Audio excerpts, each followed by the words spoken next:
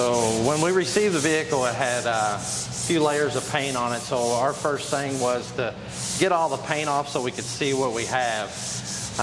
Got all the paint off. We only found a few small dings, one in the quarter here, and this one he's working now. Just give us a better platform to start from. We know the metal's straight. So you were working on these cars when they first came out. You've done a lot of these restorations. Yeah, a few of them. But I remember them, yeah. You know, but he really loves the Porsches, especially these cars. The older ones. So it's his project. Yeah.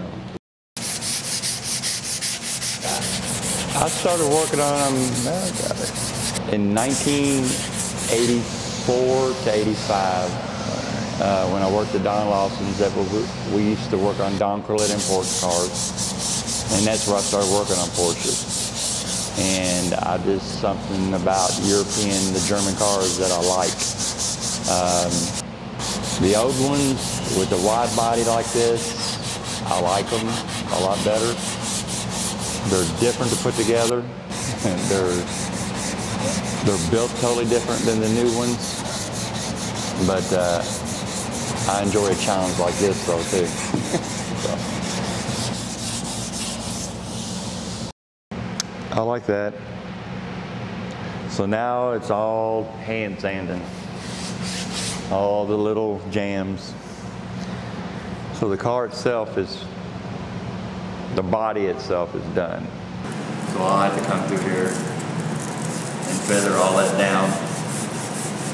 And it will take a while. But it'll make a difference in the end.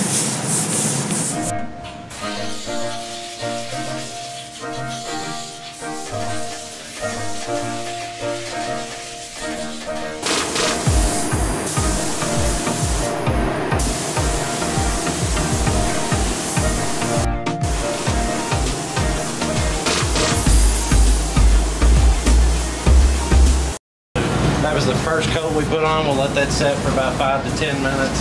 We'll go in and put another coat on. That'll allow enough build where we can sand it with the proper sandpaper to get it ready for refinish.